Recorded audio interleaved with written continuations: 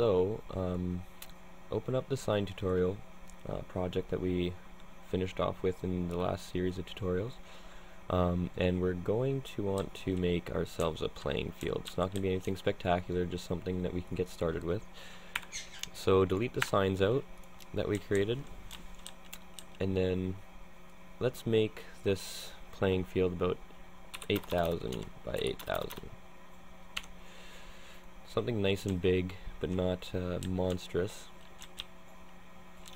And then just Alt and pull up on Z to pull out a duplicate of that, and then we're just going to set the Y to 10 and the Z to about 350. Actually, let's leave that at a power of, let's do 400. So we'll make it 4 meters high. And then, as usual, press N to bring it right down. And I have snapping objects to a scale grid off because I find that it helps me get a little more accurate movements. So hold down Shift and pull it right to the end of our play area. Bam. See how well I did there. Just a little bit off. And then if you want, you can make it a little tighter. Doesn't really matter. That looks good enough. And then Alt click this one, this brush that we made, and pull it, and you can hit Shift as well to allow the camera to follow, and just bring that right to the edge of the other side, like maybe there. It's probably a little bit off, but again, it doesn't really matter. If you are OCD about this stuff, go ahead and give it a shot. I'm not going to be too OCD about it just for the sake of this tutorial.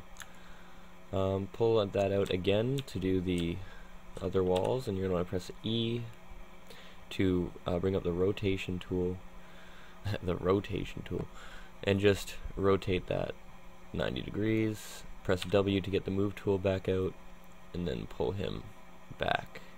This guy you're going to have to pull a little bit in this direction so that he lines up nicely. And then just, I'm going to change my camera speed here to maybe 5. Yeah, there we go. So we can move around a little faster here. So you just need to pull him a little bit out. Oops. And if my mouse wasn't so sensitive, there we go, bam. And then we'll pull him out, and all we need to do with this guy is just pull him back. And pull in a little bit more. Bam. And then we have a nice solid area that we can now play in. So now if we play in this area, we can run around, and then we can't actually jump off. Bam. So just for the sake of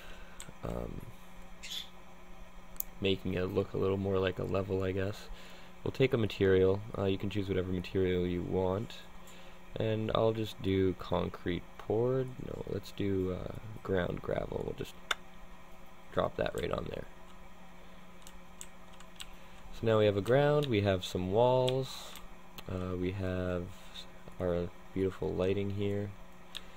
Let's go ahead and build our lighting so that the new walls that we made can be properly affected by light.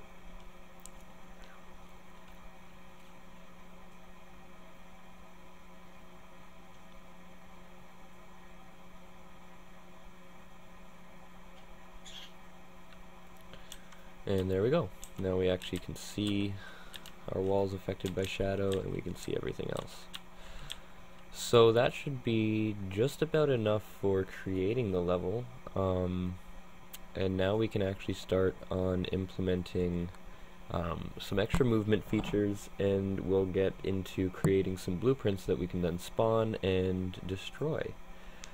So come back in the next part of the tutorial, and we'll get started right away.